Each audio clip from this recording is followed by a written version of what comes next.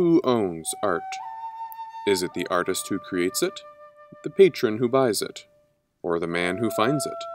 Perhaps it is the people whose labor, in the form of taxes and rent, make its creation possible. For most of human history, there was a clear consensus on the matter. Art belonged to the patron who bought it, or the man who found it, and both could do whatever they wanted with it. Not only that, but their acquisition of such art was portrayed as a direct reflection of their virtue and moral character, not the inheritance of fortune or vagaries of luck.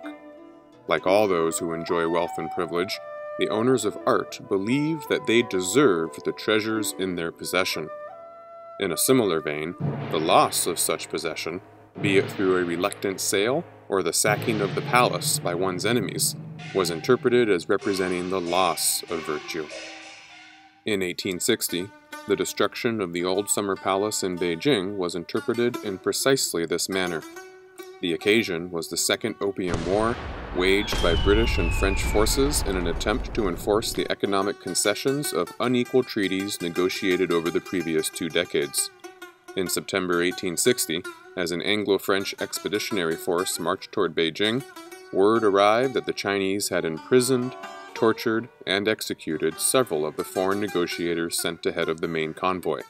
Incensed, Lord Elgin, the son of the same Lord Elgin who had removed the marbles from the Parthenon in Athens, searched for a suitable form of retaliation.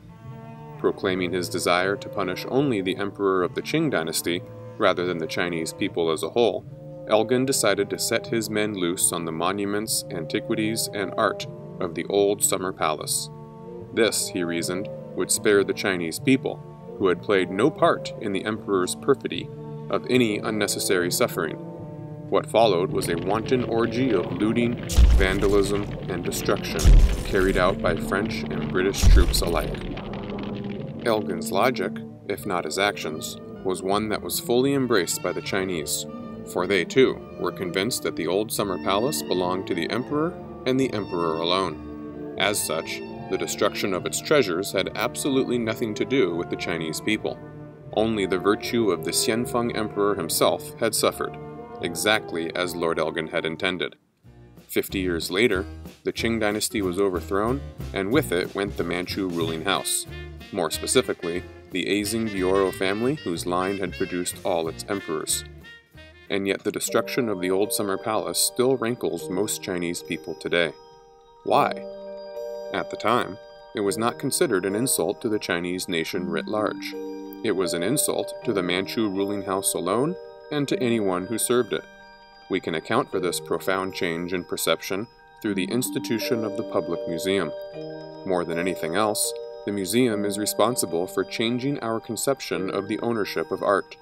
When placed in a museum, art can no longer be portrayed as a representation of the personal virtue of individual patrons, but rather a representation of the collective blood, sweat, and tears of the nations said to have produced the talent and wealth necessary to its creation.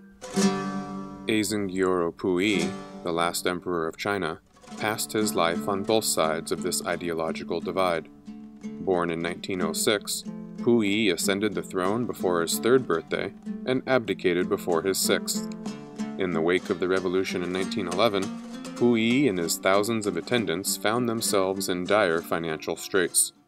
The articles of abdication had granted them the right to continue to reside within the Forbidden City, but without sufficient funds to maintain their luxurious lifestyle.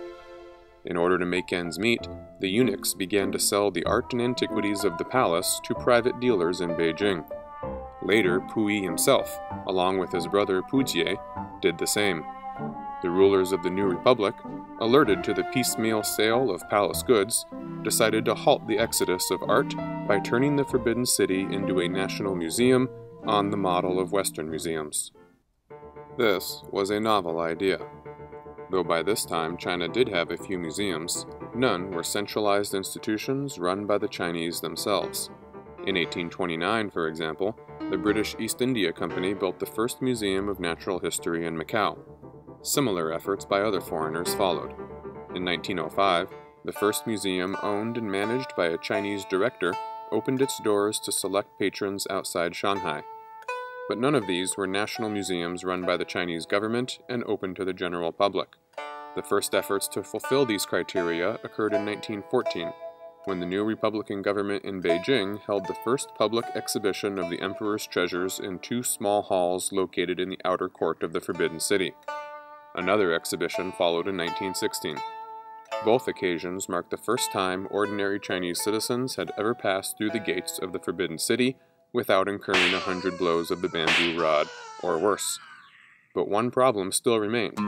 Puyi and his attendants continued to live within the palace, as permitted by the Articles of Favorable Treatment signed in the aftermath of the 1911 revolution. As a result, the fine distinction between articles of clothing and daily use, now deemed the property of the Azingyoro clan, and treasures and historical relics, now deemed the property of the state, proved meaningless in practice. The deposed emperor and his attendants continued to treat all palace goods as privately held economic capital, reflective of the former imperial family's exclusive virtue. This quagmire was resolved in 1924, when the warlord Feng Yuxiang marched his armies into Beijing. Hoping to make good on a host of bold populist promises, Feng ordered Puyi and his household to leave the Forbidden City. Puyi obliged, retreating to a mansion in the Japanese concession of Tianjin. Even after he left the Forbidden City, however, Puyi still managed to peddle so-called family heirlooms that he had smuggled out of the palace for another 20 years. In 1925, with the Azingyoro clan gone at last, the Forbidden City, now known as the National Palace Museum, opened its doors to the public for the first time. Its triumph was short-lived. Just 8 years after its inauguration, the new museum fell within the radius of advancing Japanese armies in the northeast. The new nationalist government of Chiang Kai-shek, based in the Yangtze Delta in the distant south, decided to pack up 63,735 objects in crates and ship them to secure storage sites in the foreign concessions of Shanghai. There, they would await construction of a new home in the nationalist capital of Nanjing. In May 1937, all 2,631 crates were relocated as promised, and a national exhibition of imperial art opened to the public. 2 months later, the Japanese invaded Beijing, followed soon thereafter by the occupation of Shanghai. Thus ensued what is perhaps the single most remarkable odyssey of art and antiquities the world has ever seen. Over the next 15 years, the National Palace collection would traverse more than 10,000 miles and endure appalling wartime conditions. The one-time treasures of the Manchu ruling house, now reimagined as the abstract patrimony of the Chinese nation, were deemed so important to the political legitimacy of Chiang Kai-shek's government that they would be protected more vigorously than the lives of the Chinese people themselves. In 1938, as 3 separate collections of crates were carefully moved inland via rail, boat, truck, and porter to the safety of caves in Mount Emei, Leshan, and Anshun, the nationalists attempted to obstruct the Japanese advance by deliberately destroying the dikes of the Yellow River near Zhengzhou.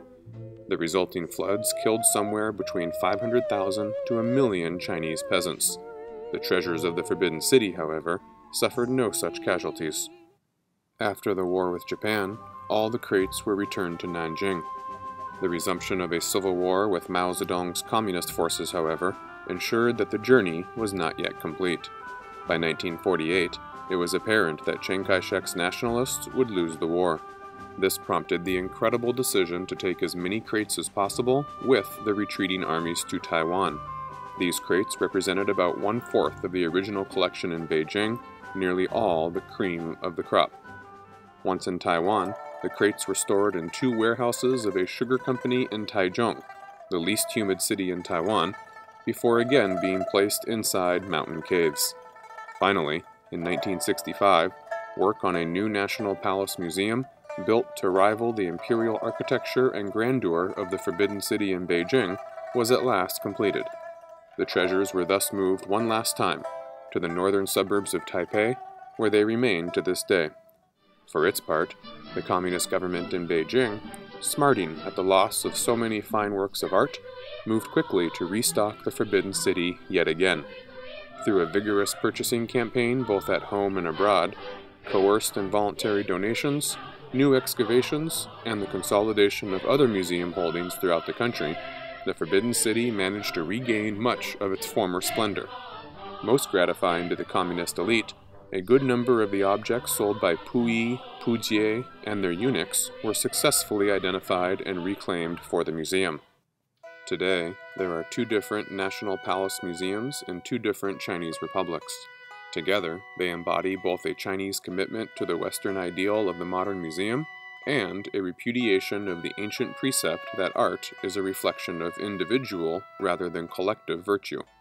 They also stand as testament to the exceptional tenacity of Chinese perceptions of cultural continuity with their distant past. But not all parts of China were perceived in such a manner, for far out along the northwestern borderlands, a very different China had begun to emerge from the desert sands. Please join us next time as we explore the Silk Road in episode 14 of Indiana Jones in History.